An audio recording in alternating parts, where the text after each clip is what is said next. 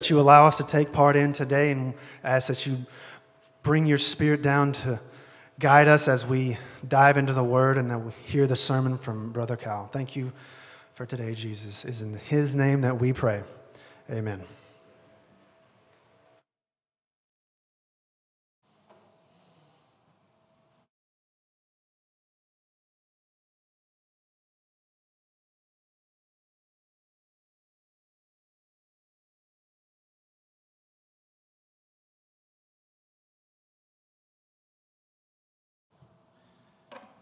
All right, we're back in Ephesians this morning. We are back in Ephesians this morning. If y'all encourage the preacher every now and then, I promise he'll do better. We're in Ephesians chapter 2, and I want to read verses 19 through 22 for us. And, you know, we hadn't been in Ephesians in a couple of weeks, and I just so appreciated the service last week outdoors. It was really good, and a lot of people put in a lot of hours to get that done. And we're going to do that again maybe this fall sometime, maybe even over at Liberty Park. I'm looking forward to, and we learned a lot during that day. We should have started probably at 7 a.m. Because by the time we got started, it was hot. But it was a good day, and just good. So we had, I don't know how many folks we had from Kenwood last Sunday, but it was great to have them with us.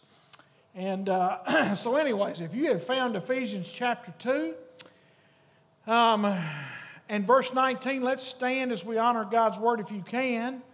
I know we've been up and down, but that's okay.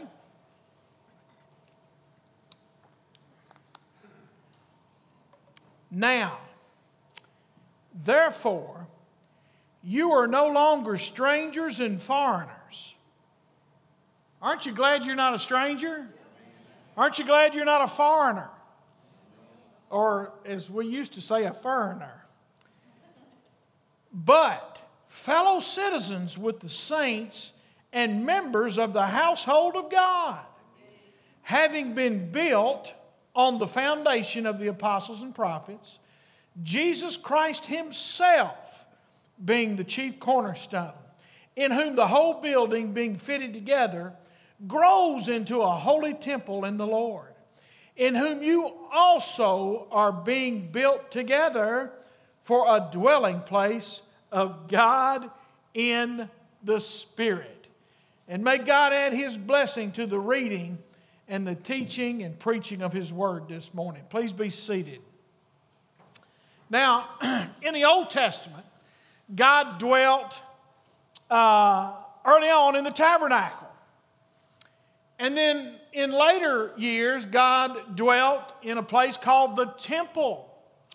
And, you know, so where does God dwell today? Well, in a real sense, God still lives and dwells in a building, but it's a much different building than what we see in those structures in the Old Testament and the New Testament. So I want to talk to you for the next few minutes about God's building.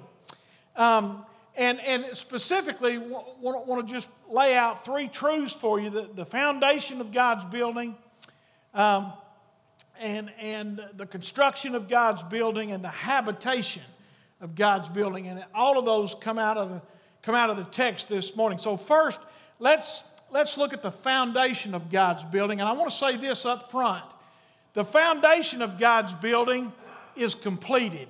It's finished. It's done. Aren't you glad that the foundation's done? Now, any good contractor will tell you and know that just automatically that in order to put up a building of any kind, you first got to do what? Lay a good foundation, right? And we know that the foundation of the church is built on whom? The Lord Jesus Christ. Isn't that what Jesus said in Matthew 16:18? On this rock I will build my church, and the gates of hell shall not prevail against it. And here's another verse over in 1 Corinthians 3:11, and I really like this one. Ran across it this week in my study. and I think it really points to what we're all about. 1 Corinthians 3, verse 11, for no other foundation can anyone lay than that which is laid, which is Jesus Christ. He is the foundation of the church. And you can't build a church on anything else but Jesus. You don't build the church on the pastor. You don't build the church on the music. You don't build the church on programs. The church is built on the Lord Jesus Christ and Him alone. Jesus is the foundation of the church. Look at your neighbor and say, that's right. So why does Paul say that there in verse 20, he says, having been built on the foundation of the apostles and prophets? Why does Paul say that the church is built on the foundation of the apostles and the prophets? That's a good question, because just at a glance, at a reading, it looks like that's what he's saying. It's kind of contradictory. But can I just tell you, there are no contradictions in Scripture. We've got misunderstandings, but there's no contradictions in Scripture because it's inerrant, it's infallible, it's authoritative for our lives. So Jesus selected 12 men to be His apostles. And the word apostle means the sent out one. The apostles were sent out. And most of the apostles, by the way, were prophets. Well, what was a prophet all about? Well, a prophet was a man who was called of God to spread the word of God. And so what were the apostles and the prophets doing? Most of the apostles were prophets. They were sent out to spread the word of God. And so, having said that, let me say that these men were God's gift to the church. Now, look at Ephesians 4 and verse 11. And He Himself,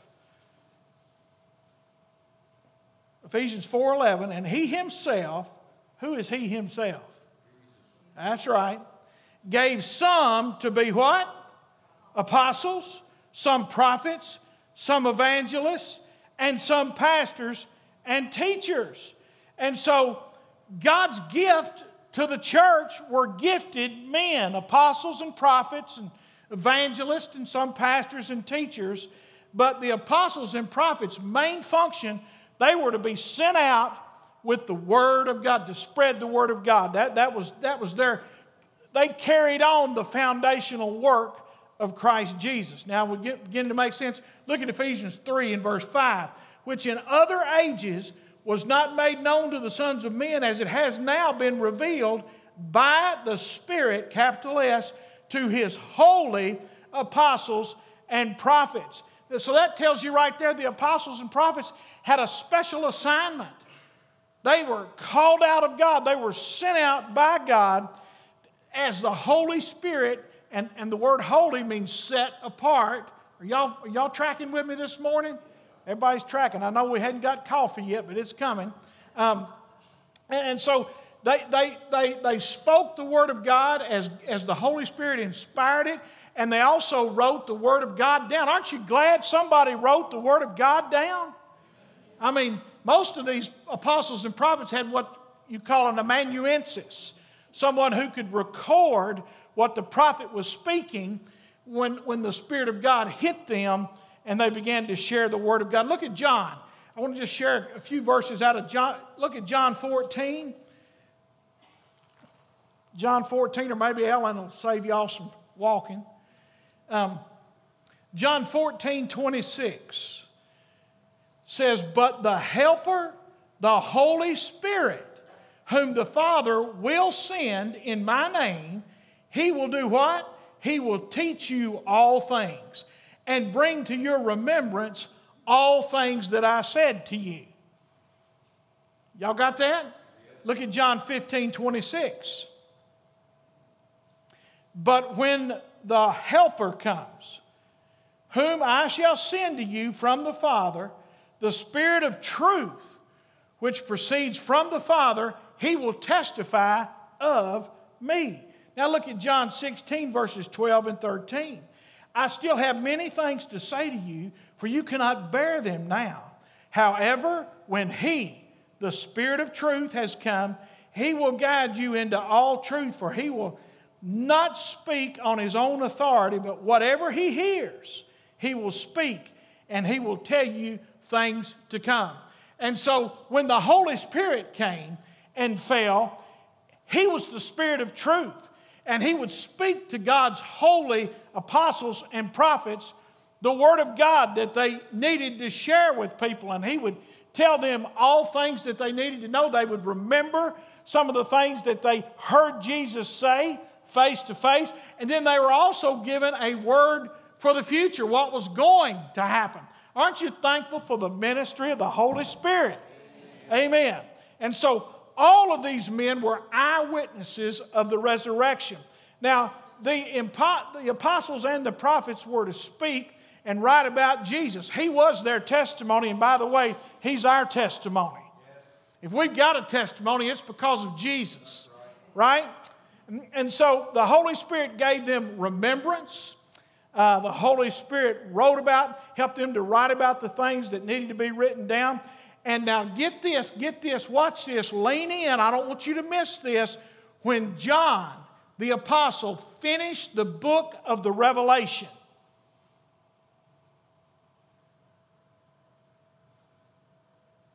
the foundational work for the church was completed.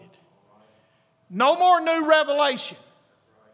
Now, you can get more illumination today, but no new scriptural revelation. It's been completed. The Bible, you don't need anything else than what we have in the Scriptures. The foundational work of Christ that was carried out by the apostles and prophets has been completed. And so, well, you remember in the 1800s, I don't remember the exact date, but there was a man who claimed to be a modern day apostle.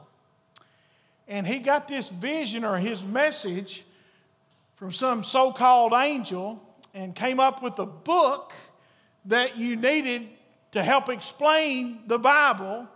And he called that book the what? The Book of Mormon. That's right. And the name of that so-called modern day prophet was Joseph Smith. And the name of the church?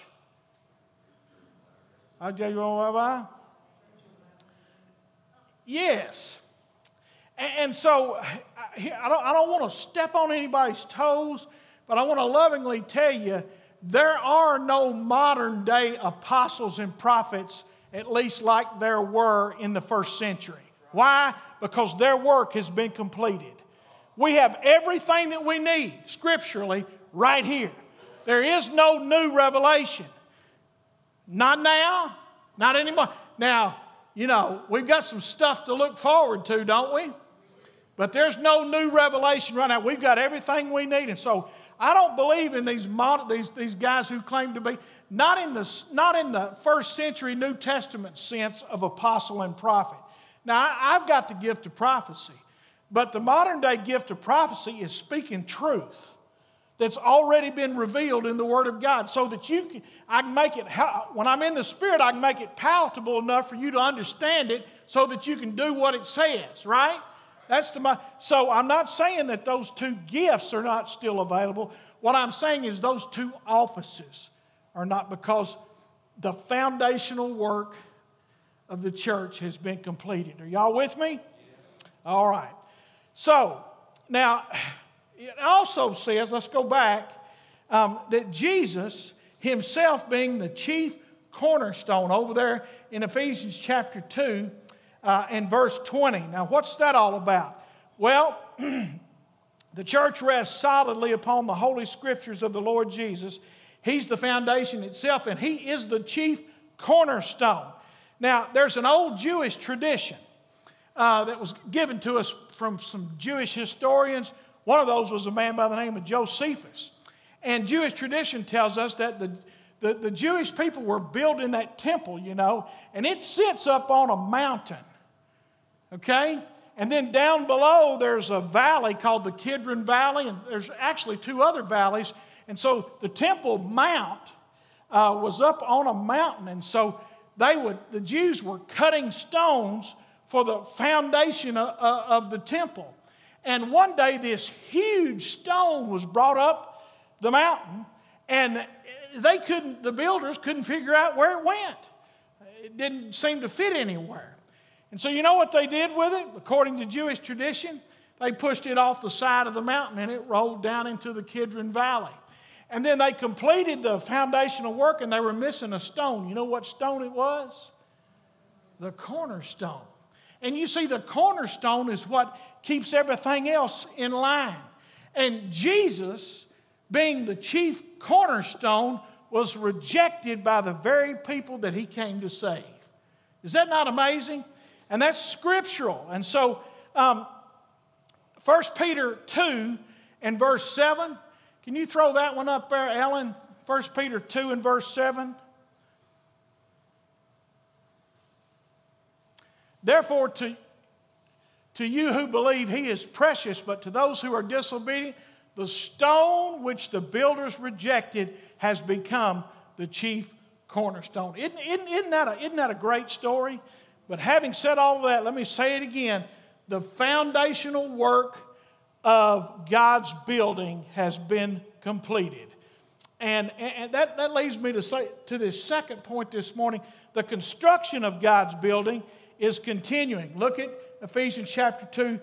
Are y'all getting anything with all this, or am I just flapping my jaws this morning?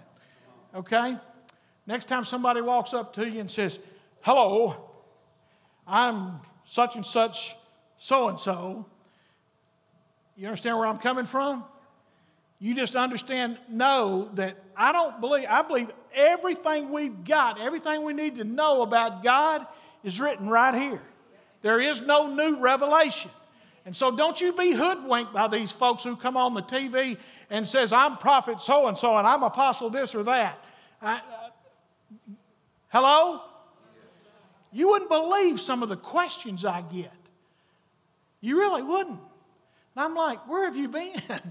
Get in the Word of God. That's why Billy, get in the Word, get in the Word, get in the Bible. All right. The construction of God's building is continuing. While the foundational work has been completed, the construction of this building that he's talking about is continuing. Now look at verse 21. In whom the whole building, being fitted together, grows into a holy temple in the Lord. Now, the tense of the verbs have changed. Back up in verse 20, that's having been built. That's past tense. So that tells you the foundational work of the church has been completed. It's done. Amen? But now the verbs change to present tense in verse 21. In whom the whole building, being fitted together, grows into a holy temple in the Lord. The construction of God's building is still going on today. Duh. That's what we're doing here, right? I mean, God's building a church, and He's laid the foundation, and we are continuing the construction of that building. Now, once the blocks have been laid, what do you do then? Well, when they were building the temple, they started adding stones onto the foundation. And they would bring the right stones up the mountain and put the stones in place. And so they're building this temple. And the work of God's building the church is still going on. Did you know 1 Peter 2 and verse 4 says that you are a living stone? Look at your neighbor and say, hello, Mr. Stone. Hello, Mrs. Stone. You are a living stone. And what that means is simply this. Once upon a time, we were nothing more than an old rock in the rock quarry of sin. And God's grace reached down and picked us up and began to shape us and size us. And now we are in His building. You are a living stone. Bless God. Now, God's spiritual building is still going up. And you're one of the stones. The word fitted together, listens to this, means everything comes together as one. Being fitted together means everything's coming together for one. Look at Ephesians 4:16. This is a great verse.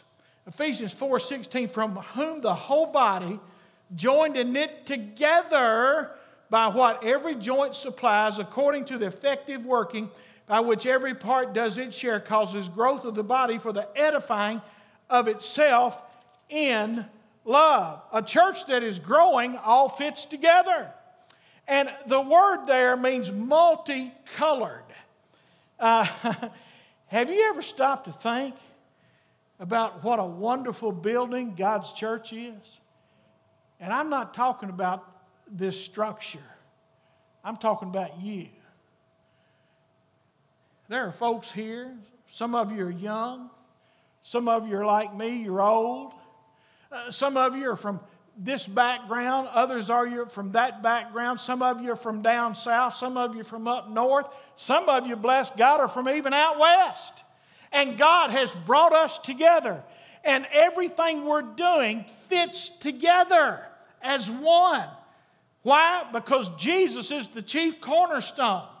Hello? And the Holy Spirit is still at work constructing God's building. The church is expanding. And you know, every day God's putting a new stone into His building. Are y'all following that with me? I mean, the church is growing. And I don't know how you are, but I want to be a part of something that's alive. And I want to be a part of something that's growing. I want to be a part of something that's going up, that's being edified. And I pray every day that somebody would be added to the church, to the spiritual building of the Lord Jesus Christ. I had the privilege of baptizing Pat Fuller's grandson a couple of weeks ago, and his name was LJ. Leo James, is that right? And just getting to talk to him, and you know, his grandparents, you know, had a lot to do with him being led to the Lord, and just getting to talk to him. But as they were leaving, I thought, there's one more brick in the building. Hallelujah. And that's what this is all about. That's why we're doing what we're doing out of Kenwood.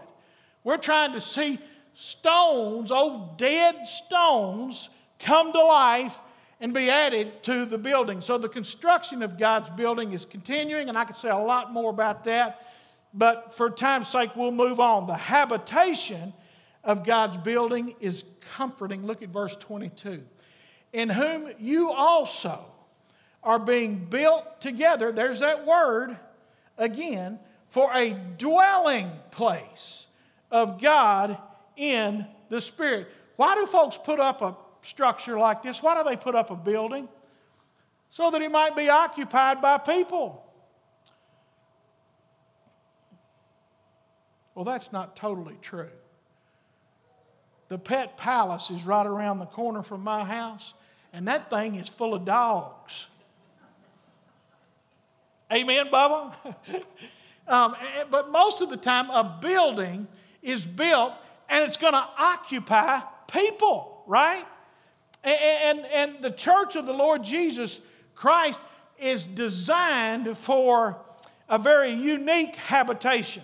Now, in the Old Testament, God dwelt in the tabernacle and later on in the building called the temple. Marvelous structure. And when these two structures were completed, the Scriptures tell us that the glory of God filled both places. The glory of God was a visible sign of His presence. Now, when you get to the New Testament, we see God dwelling in 4 places. And I want you all to, hopefully we're going to crescendo with this, okay? 4 different dwelling places that the New Testament tells us. First of all, in John 1:14, we see God dwelling in Christ. And the Word was made flesh and what? Dwelt among us. That word dwelt means tabernacled. Isn't that cool? Now, y'all, the 11 o'clock crowd will go nuts when I tell them that. So don't let them beat you, okay? The word dwelt means tabernacled. And so that would bring Old Testament pictures into their mind. I'm so thankful that Jesus left heaven and came to earth and tabernacled with us. The Word was made flesh and dwelt among us. And John says, and we beheld His glory. The glory as of the only begotten of the Father, full of grace and truth. Jesus came here so that we might understand and know what God's like. I'm so thankful that He came to dwell with us. And so we see God dwelling in Christ. And by the way, Colossians 2:9 makes it real simple. That says, all the fullness of the Godhead dwelleth in Him, talking about Christ. And then secondly, God also dwells in the Christian. Now, you may not totally understand this, but 1 Corinthians 6:19 says that you are the temple of the Holy Spirit. You are. God dwells in the Christian today. When you are saved, God takes up residence in your life. There it is. Do you not know that your body is the temple of the Holy Spirit, which you have from God? You are not your own. You are bought with a price. Therefore, glorify God in your body and your spirit, which is God's. There is a holy habitation going on inside of the believer. It's Christ in you, the hope of glory. Are you thankful that Christ dwells in you today? In the person of the Holy Spirit? I know I am. And so, and I love to read the Psalms, and it talks about how the heavens declare the glory of God. And the people saw the presence of God in the tabernacle and the temple. They saw the glory of God. And you know what? Folks ought to see the glory of God in us. I mean, we ought to be so full and so saturated with the Spirit of Almighty God. He's dwelling in us that every now and then, as Brother Shep said, we just ought to let Him slosh out all over everybody around us. Amen? And so, the people see the glory of God in you. And then, I guess, we also see God dwelling in the church.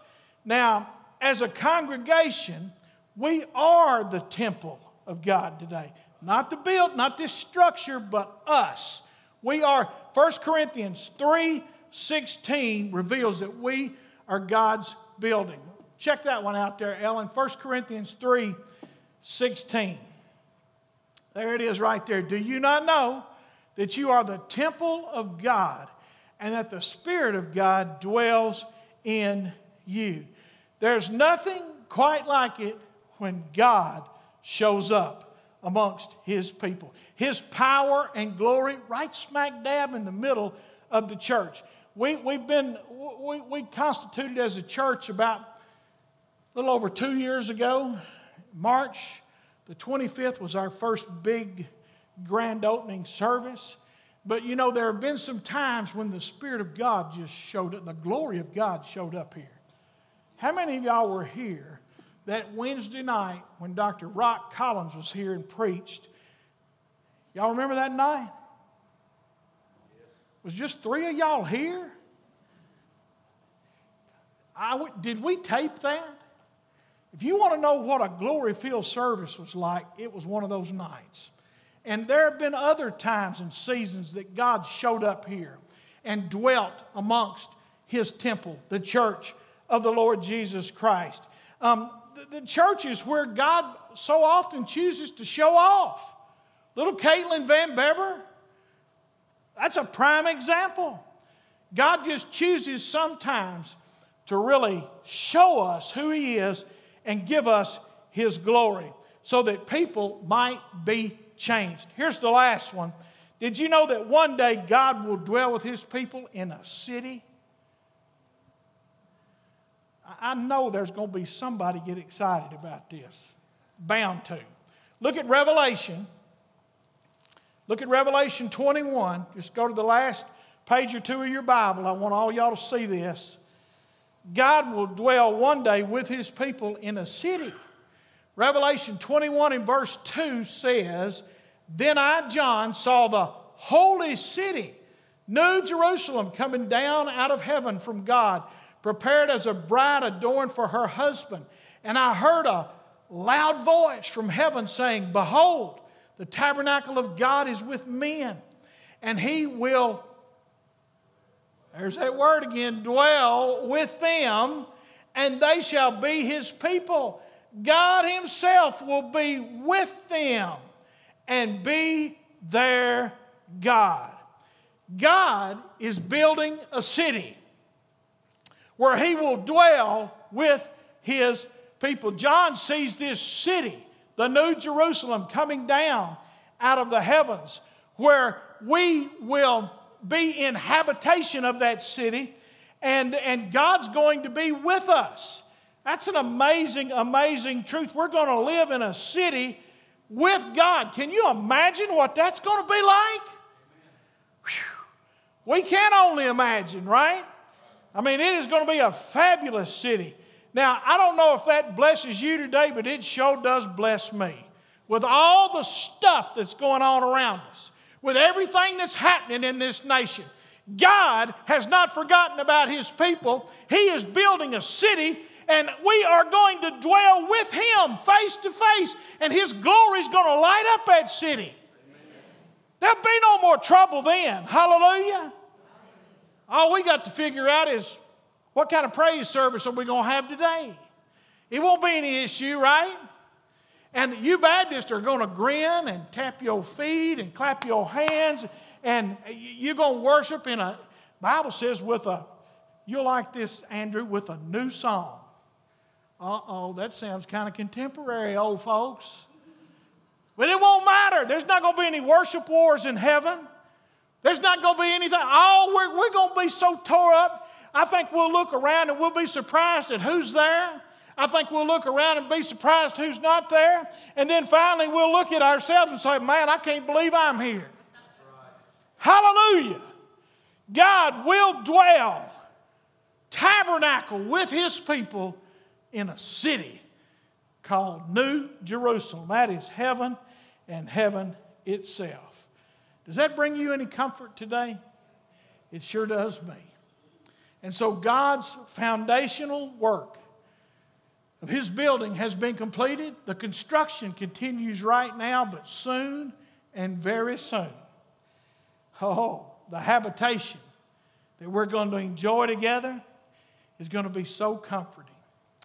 And here's the real deal. Are you in a relationship with Jesus Christ?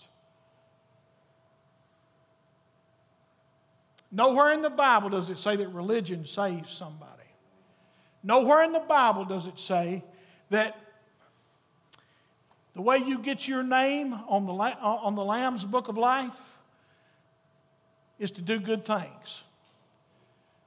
The only thing good about Cal Hampton is Jesus. And if you'd be willing today to turn from your sin and simply turn to Christ and place your trust in Him and Him alone to be saved, God, I'm living, God will save anybody. And then look what you have to look forward to. And bless God, I'm having a pretty good time right now. Are y'all? Prove it. Are y'all having a good time now? I mean, not everything that happens to us, is jumping up and down for joy stuff. But I was talking to Barbara. She said something to me, and I said, Sister, I know how you are. She said, what do you mean? I said, you've got joy. And the Scripture says that the joy of the Lord is our strength. You see, nobody can take our joy away from us, because look what we have to look forward to. Amen? I'm having trouble landing this plane this morning. There's so much I want to say. But I've said all that to say this. Jesus loves you, and He is not done with you. He's going to use you this week for His glory. And you're going to walk out of here today with that glory shine, But you know what you need to do on Wednesday night? That glory shine will have faded a little bit. You need to get online on our Facebook Live Wednesday night Bible study and prayer meeting. I'll be glad when we can get that done down here again. And then you go on and shine again for Jesus until Sunday. And then you get a little bit more of that glory. Y'all get what I'm talking about? Let's pray. Father, it just blows me away to think that you dwell in your temple today of the Holy Spirit. You dwell in us. You take up residence in our heart and in our spirit. And there are seasons and times when your manifest presence just shows up and fills the house with your glory. What a dangerous request. Lord, could I see your glory today? Would we see your glory? Father, I submit that that's what the church needs today. We need revival. Desperately, we need revival. And would you show up and show out here amongst your people so that others might see your glory in us? I don't know what you want to do with this message, but God, I've delivered it the best way I know how. So would you use it today for your honor and praise? And God, I thank you for that city whose builder and maker is God. And we're headed that direction. If there's one here that doesn't know where he or she's going, today, God, today, that you'd make a living stone out of an old dead rock that's in the rock quarry of sin. I ask it in Jesus' name. Amen. Let's all stand.